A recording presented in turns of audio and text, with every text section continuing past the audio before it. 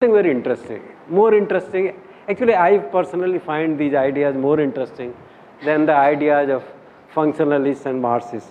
Marxists, I don't think that there is anyone in the class who has never heard the name of Karl Marx and who has never come across terms like class conflict, socialism, false consciousness, and revolutionary consciousness.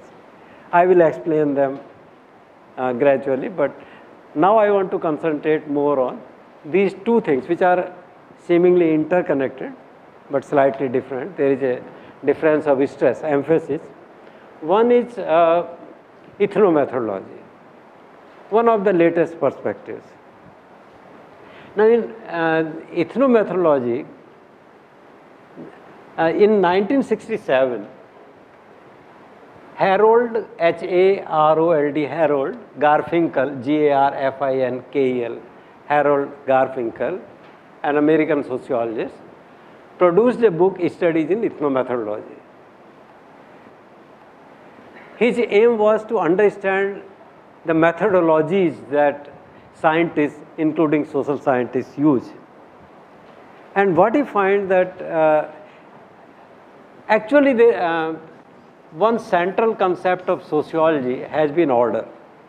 Society, order, regularity, pattern, institutions. Garfinkel is not interested in order because Garfinkel thinks that order does not exist. The world is chaotic. There is no order. Then how do we perceive an order in society? For Garfinkel, this is the most important or most interesting question. Is it possible that all of us perceive existence of an order in society while actually there is no order? To explain what he has in mind, let me give an example of one counseling experiment. It's a long story, but in short, he did a counseling experiment among students. He told students that a great counselor is coming and you can discuss all kinds of problems of yours. Problems of education, problems of money, problems of conflict with parents, family, anybody, problem with girlfriends, anything, all kinds of problems you can discuss with your counselor. And counselor will sit in another room, you will sit in another room. The connection will be made through intercom. And there is only one condition, that you will put your question in a manner which can be asked, you will put your question in a manner which can be answered in yes and no. You will frame your question in such a manner that your counselor will say either yes or no. Okay? So students were sitting in one room and counselor in the other room. They were connected through intercom. Students were asking, they were framing their question, putting their questions in their own manner, and counselor was saying yes or no. All kinds of questions. Students asked all kinds of questions and the counselor answered them in yes and no. And it was found that most of the students were satisfied with the answers of the counselor. Somebody may come and say, okay, that I do not like my studies. If I like painting, then should I not quit my engineering education and go for painting? And the counselor may say yes or no. Yes will mean that yes, You leave engineering and go for painting. No will mean that no. You continue your engineering subjects and forget about painting. Then if the counselor says yes, okay, you go for painting, then there may be another question. And again the answer will be yes and yes or no. All the students were satisfied.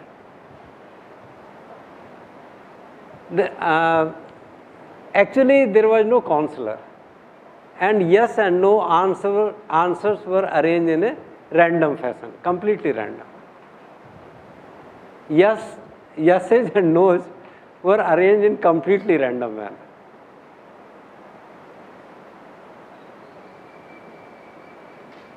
So then the issue is that actually when there is no order, and you can check, you can yourself do this kind of experiment. Actually there is no order. Yes and no, yes, no, no, no, no, yes. They were arranged in random manner. But students were satisfied.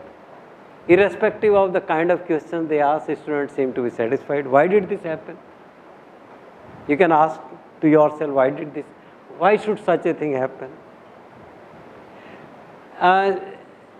Garfinkel's answer was that our understanding of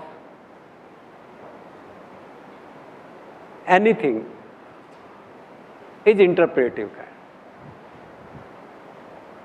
And the manner in which a social scientist or a scientist works from the manner in which men in the street work. There is a lot of taken for granted. As in case of interactions, communication among street men, there is a lot of taken for granted in sciences also. Likewise in construction of order, equilibrium, this or that. There is a lot of taken for granted. Without taken for granted, communication is not possible. If I ask you, how are you? Invariably you will say, I am fine, thank you. How are you? Actually you may be running fever and still you will say, I am fine. You may be suffering from monetary losses and still you say, I am fine, thank you. You may have an F grade and still you will say, I am fine, thank you. Because these are the taken for granted. This is taken for granted.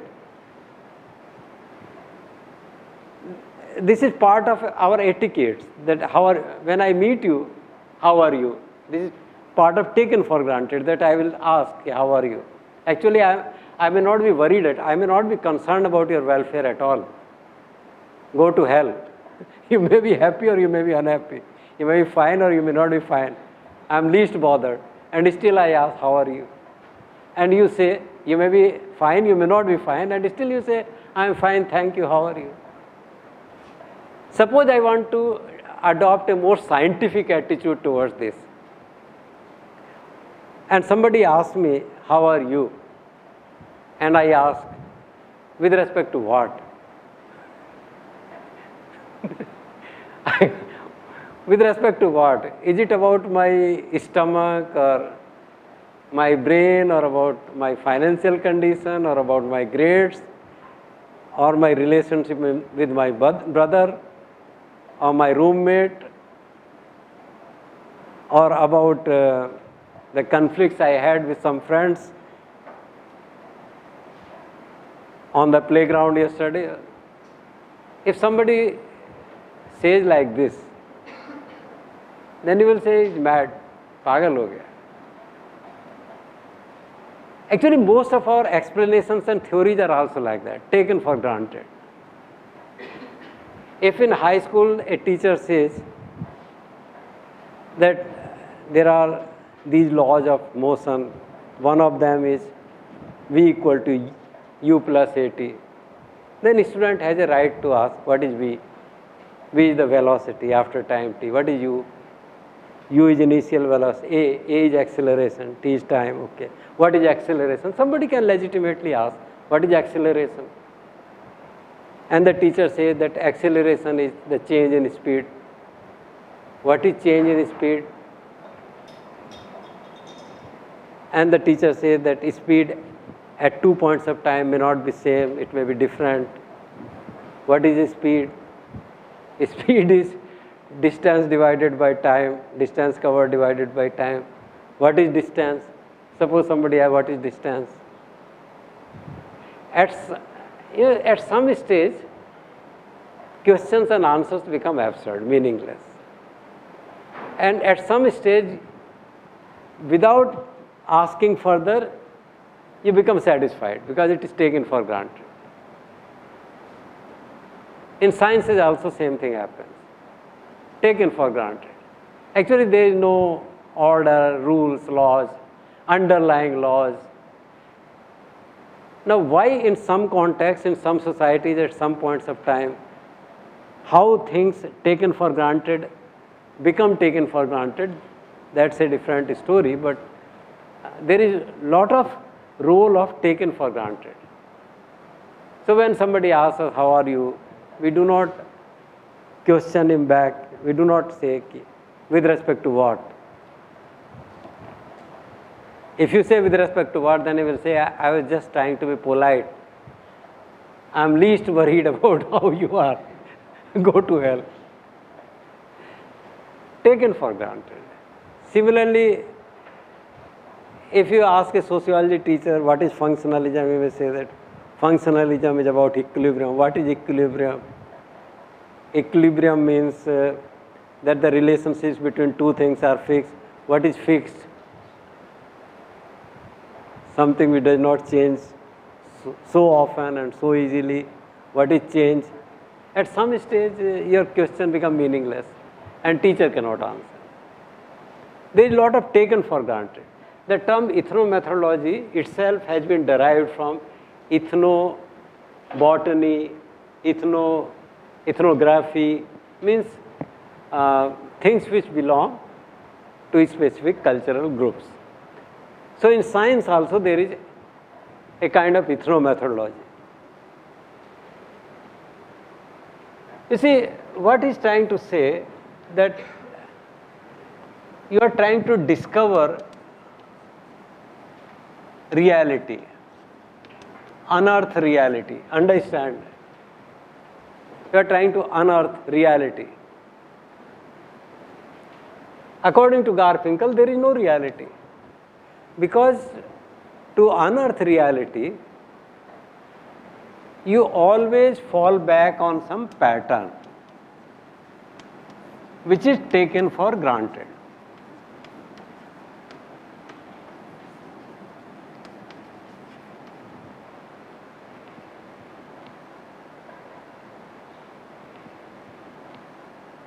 Somebody says that I did a marvelous study of fertility and I found that the average number of children in India is this, standard deviation is this, skewness is this, kurtosis is this.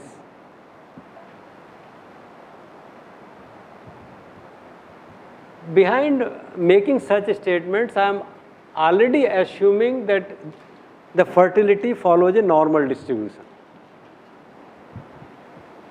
There cannot be any study, there cannot be any unearthing of reality, any discovery, which is not based on taken for granted. Garfinkel, and that is the meaning of reflexivity, that you are looking for data, but for analyzing your data, you always fall back upon a theory. You claim that you are going to make a theory, but in arriving at a theory, you are already making use of a theory. That is reflexivity. You are never producing any new theory, any new law, because in discovery of laws, your discoveries are rooted in taken for grantedness of certain patterns and laws. of society or your academic community.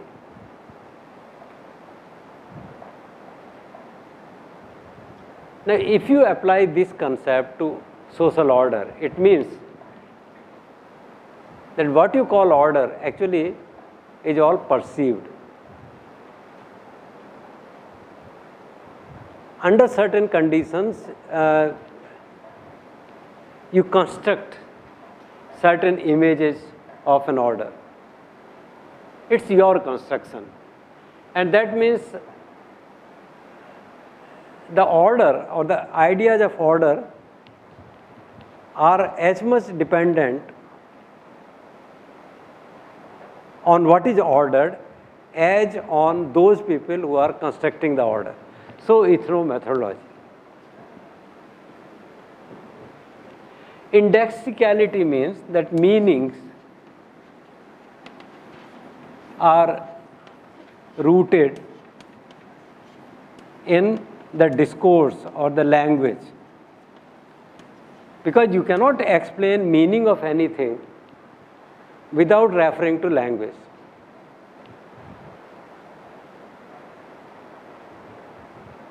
To explain meaning of one word, you refer to other words. And the meanings of the words to which you refer are part of a socio-cultural system taken for granted. This explains why students in the ethnomethodological experiment of Garfinkel found their interaction with the hypothetical counselor quite meaningful and useful. Because yes and no of the counselor, both yes and no, were interpreted in the light of what our students already had in their mind, taken for granted. So, counselor says, yes, you leave engineering and you start painting. Maybe our student has seen the Three Idiots and interpreted that yes in that manner. And if the counselor said, no, you should not, maybe our student was under the influence of his parents कि नहीं, पहले बेटा कुछ खा कमा लो, पहले B.Tech कर लो, कुछ खा कमा लो, पेंटिंग वेंटिंग बाद में कर ले. So what, and then you also associate some amount of maturity, credibility, trust, understanding, expertise of the counselor. I have seen that we say something to our children and they do not accept. And when they find the same thing from their friends or TV channels, then they accept. Because they do not trust their parents. Children do not trust their parents. So, children will trust their friends more, their peers. So, there are so many, in construction of meaning, there are so many things. If I use the word round and you want to know what is the meaning of the term round, independent of the context in which the term round is used, you cannot understand the meaning of round. If you want to consult dictionary, you will find 80 meanings of the word round. But what is exactly the meaning of the term round when I uttered this sound, when I uttered this word round, depends on taken for grantedness of discourse in a given socio-cultural context. In introductory course in sociology, we will not be able to go very deep into these things. But what I want to say, that Garfinkel questions the very existence of any kind of order in society. And for him, understanding of how we construct an order in our mind is more important than the order. And in this respect, we are no different from men in the streets. Even social scientists or scientists are no different from those in the street. Lot of things taken for granted.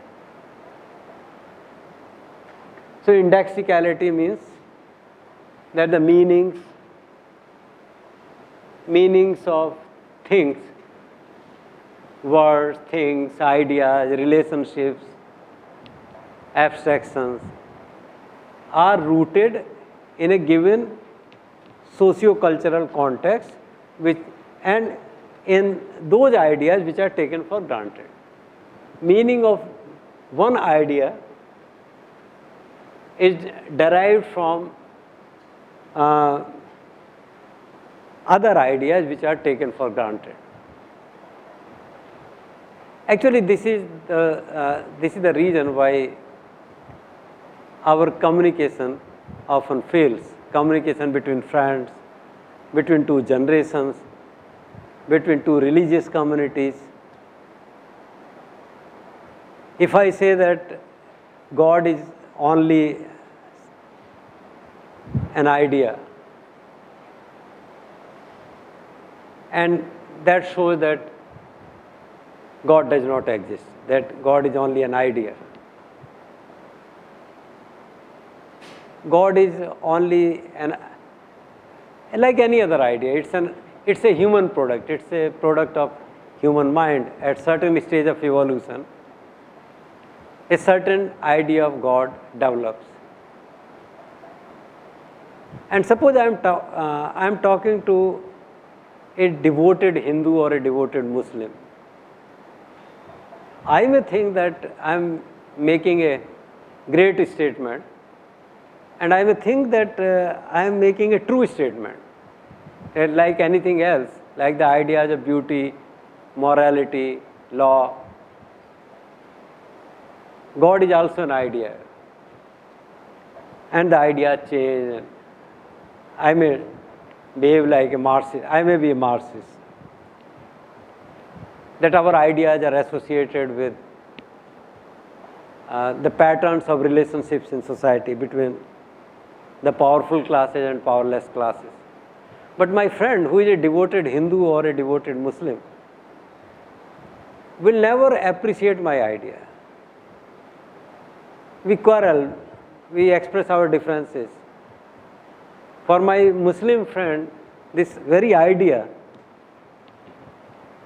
that God is only a human imagination is very sinful, and I do not have a good future after my death. On the day of judgment, I will be sent to hell. To go to heaven on the day of judgment, you have to believe that there is an almighty God, Allah. You have, or my Vedantin friend will not understand me at all. He will say, Pagal ho gaya. Brahma is the real reality, and all other things which are other than Brahman are illusory. Why do our communications fail? Because they're taken for granted. There is so much of taken for granted in our mind that we do not understand each other. We can communicate with each other only when the content of taken for granted is same for all the parties. So a conservative Muslim can smoothly talk to another conservative Muslim, and a conservative Hindu can easily communicate with a conservative Hindu. But when a conservative Hindu is talking to a Marxist, they will not understand each other, and at some point communication will fail. So the issue of what is right, whether God exists or does not exist, to Garfinkel, this is a useless question. The real question is that how do some people have one meaning of God and other people have other meanings of God? How are these meanings created in the process of social interaction? All our meanings, all our interpretations of things are rooted in other taken for granted ideas, or our culture, social setting, socio-cultural milieu, our economic understanding, economic thinking. And reflexivity means when we try to develop a law, actually our innovations, our discoveries are all rooted in our axioms, assumptions, postulates, although not exactly the same, but when Kuhn said in his Structure of Scientific Revolution in 1972 that science does not show any linear growth in knowledge, cumulative growth of knowledge, rather knowledge develops in different paradigms of perspectives. He was also making a similar kind of statement. So this is ethnomethodology. Now I must also say something about symbolic interactionism, something very similar. Ethnomethodology and symbolic interactionism will have many things similar. The most important proponents of symbolic interactionism are George Herbert Mead and Herbert Blumer. Herbert Blumer's question is how reactions of others shape something. Deviance, primary deviance, secondary deviance. When an act which is commonly performed by many people is noticed and labeled as deviant by some powerful people, some agencies of social control, maybe administrators, maybe police, maybe parents, maybe wardens, executives, it becomes primary deviance. But after a person has been labeled as a deviant, reactions of others, what are reactions of others?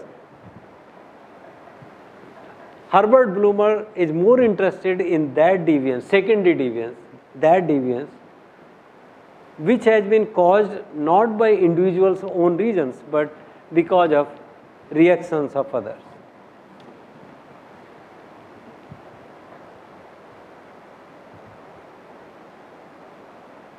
Somebody is falsely implicated in some criminal act and spends 5 years in jail. There have been cases in which people have been executed, they have been given capital punishment, and years later it was found that actually the whole proceeding against them was false. Falsity is always a possibility. In all criminal proceedings, falsity or a possibility of falsity cannot be ignored. But suppose somebody has spent 5 years in jail and he was actually falsely implicated in something. He comes out. Nobody will give him a job because he has been labeled. A label of a criminal has been attached to him. Secondary deviance. Now, when the person does not get a suitable employment after coming out of the prison, maybe for his survival, he will have no option other than joining a group of deviants. He has to survive. So, he may join a group of thugs, thieves, robbers, or people indulging in petty criminal activities. He has to survive. These people are more interested in how reactions of others create a situation.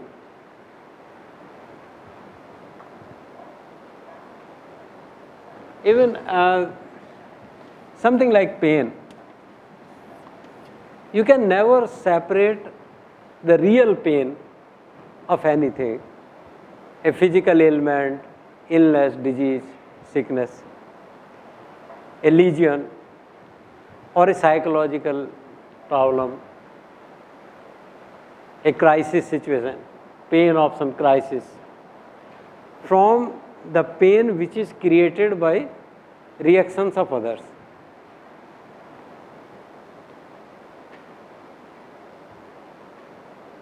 See, imagine that somebody's husband dies, a young girl of age 25, 24, and her husband dies in a road accident or kuch bhi, maybe heart attack. Now she suffers from pain, anguish, psychological, why me only, tremendous pain. But is the pain dependent totally on the fact that her husband has died? Or the pain is also dependent on how the reactions of others are? Will the pain of a young woman who has lost her husband at the age of 24, 25 be same in America, in India, and in India, in Delhi, in a tribal society?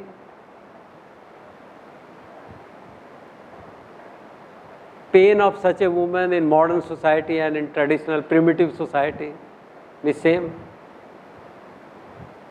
Symbolic interactionists will say, like phenomenologists, theorists of knowledge, that actually this is socially constructed. In a society, there is always a pain that you lose your friend, your husband, your brother, your parents, you lose. There is a pain. It's a painful thing. There is a loss. Your emotions are attached. But in a condition like India, when women from neighborhood will come and say, "Arey, you are completely ruined. What will happen to your life now? You are left alone. There is no meaning in life. What will you do? Your whole family is destroyed. तुम्हारे तो माँ बाप भी मर गए. अब इतनी बड़ी चीज तुम्हारे साथ हो गई." You don't know what kind of pain you are inflicting on the person.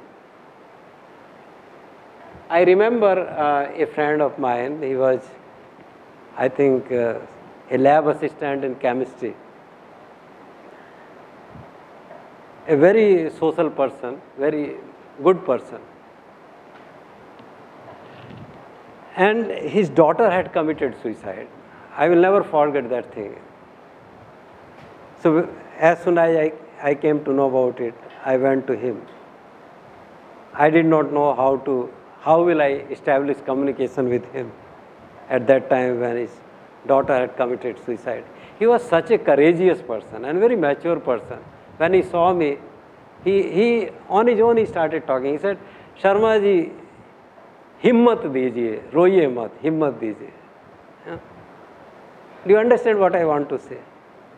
That anything that we have in our mind is actually the product of social interaction. And it's very difficult for us to separate the real content of something from the effect of reactions of others. This is what symbolic interactionists say. Whether it is deviance, whether it is pain, whether it is our self-image, good or bad,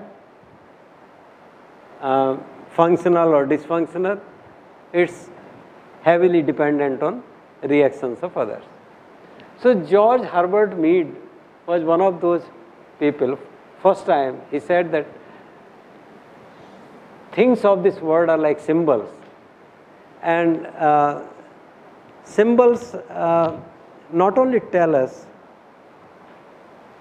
what they are, but also suggest a line of action. When we say that this is a chair is a symbol.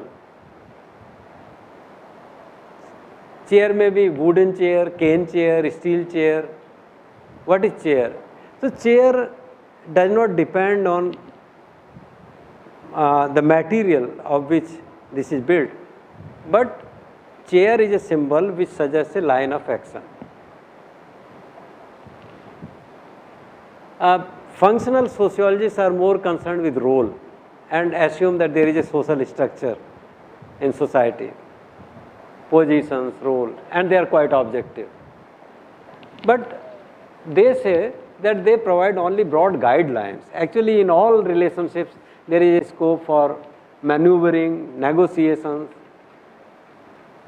mutual adjustment, and interpretations.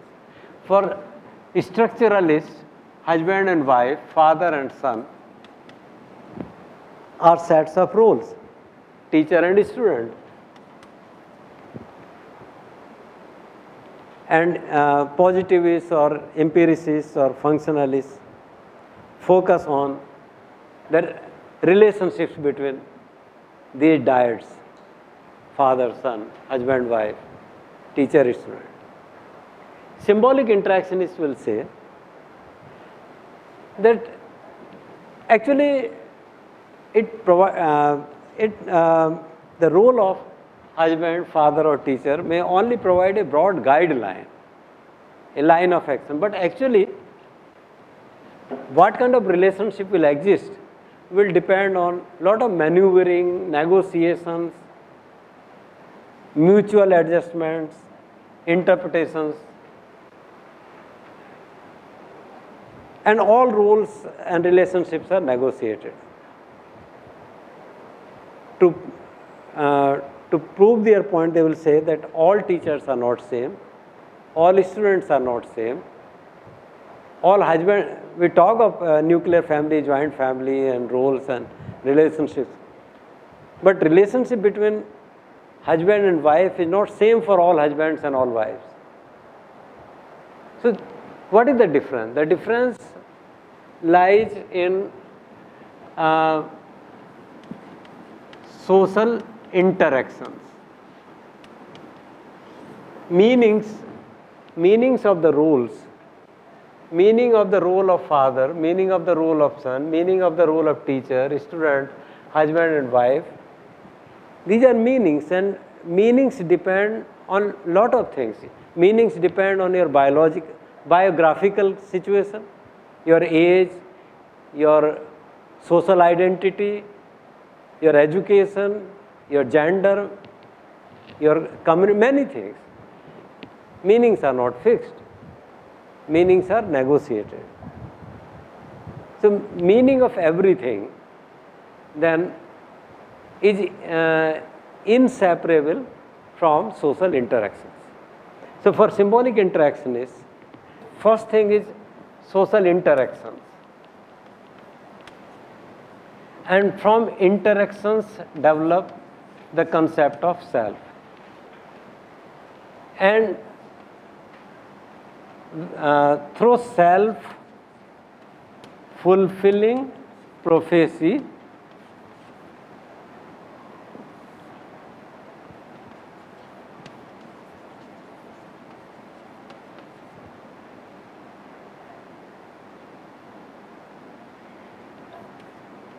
action.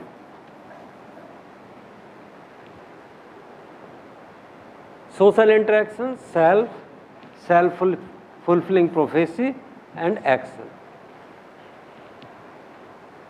So in order to understand somebody's action, you have to understand his concept of self. They make a distinction between self and identity.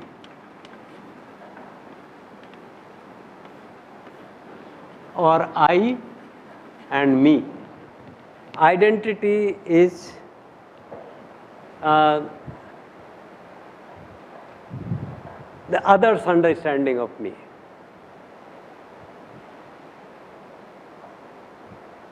For my self-image, I depend on how others understand me. Actually, myself is nothing but my image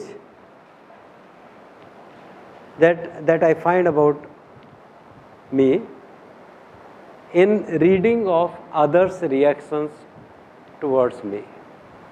So this others, society becomes a looking glass self for me.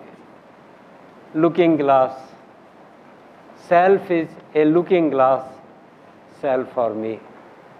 And another term for the same thing is generalized other. Generalized other stands for society. There have been a lot of studies in psychology of health, of pain, of affliction, risk, coping behavior, coping strategies in case of different diseases, cancer, cardiovascular diseases, HIV, which show that the understanding of severity or the understanding of pain is not a simple function of biological factors. It's social. Pain is always social. Thresholds of pain can vary from person to person. One person can bear more pain than others. Or a person can be stoic, ascetic, or a person can more easily weep when he or she suffers from pain. Threshold may be less. This symbolic interactionism gives more importance to social interactions. In the major difference between functionalism or Marxism and symbolic interactionism will be that to look at social reality in a more objective scientific manner and to divide reality into roles, relationships, correlations, facts, patterns, values, and to create regression coefficients and measurements and indicators, that is to follow one kind of approach.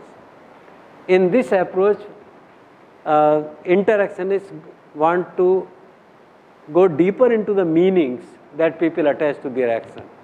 That without understanding their meanings, you cannot understand their action. And meanings are not fixed.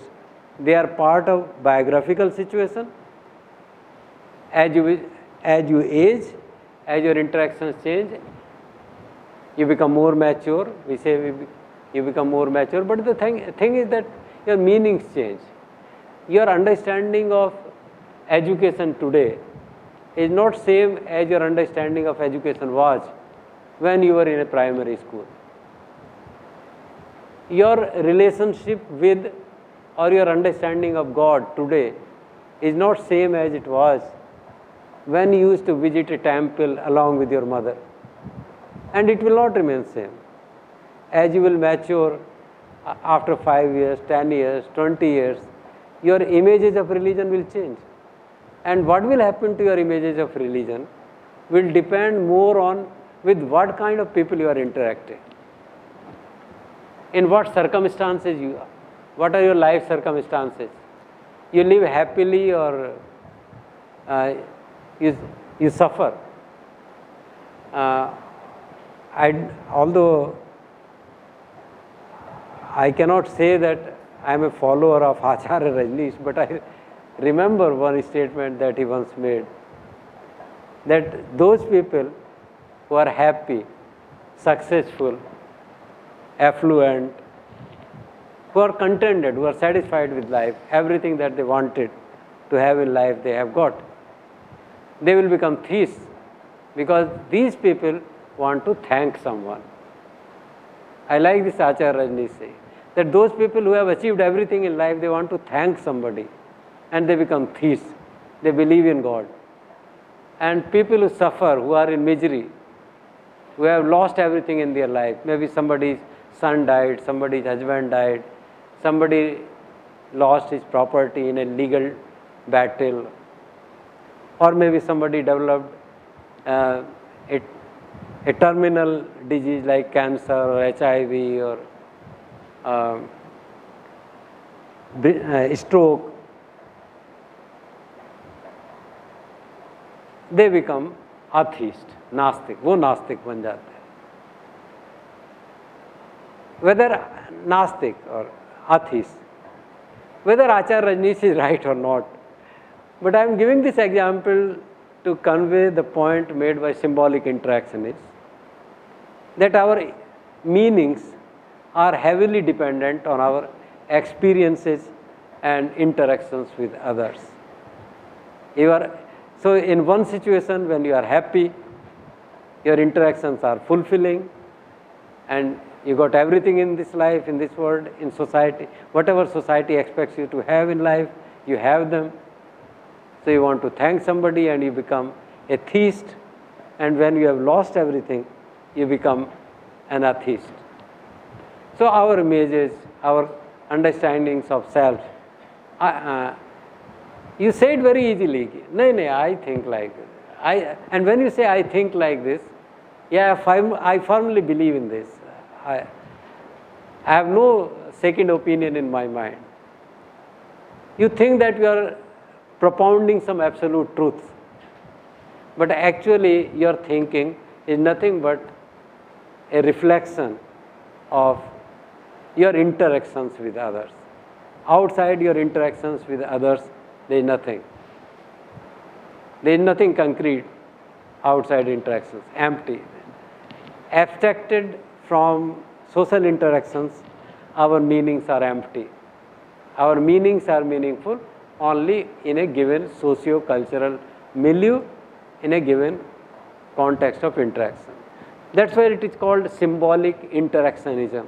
Interaction is interaction with others, and all the images, meanings, things which we have in mind, desires, expectations, standards of evaluation, values, what is good, what is bad, what is ugly, what is beautiful, that is all the result of social interaction.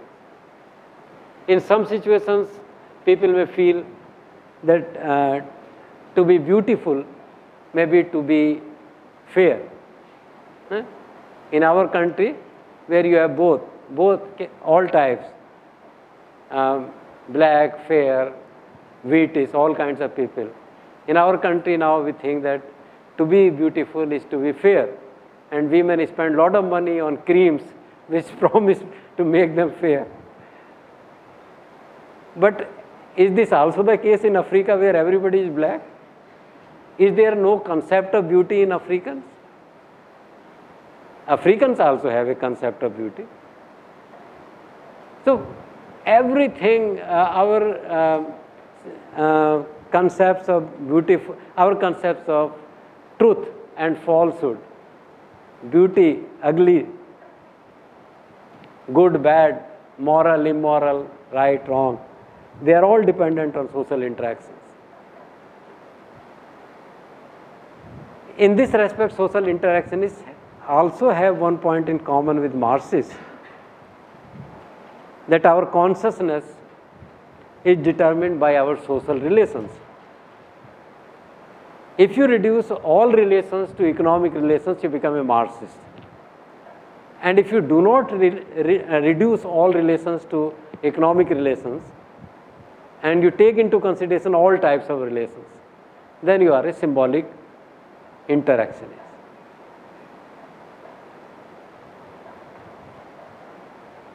So images, all kinds of meanings and images are dependent on social interaction. Now this is symbolic interactionism has been of great importance in examining secondary deviance. I think you will agree with me that it's a very humanistic philosophy, because it does not lay blame for deviance on any single person. It says that deviance is a product of social interactions. Whether it is deviance of money or anything, moral character, any kind of deviance, that is a product of social interactions. So if we have to take any remedial measure, most of the time in our society when we talk of remedial measures, we focus on the person who has deviated from the norms of society. While symbolic interactionists will say that remedial measures means remedying all the conditions in which the person lives. Remedial measures cannot be confined to one person alone.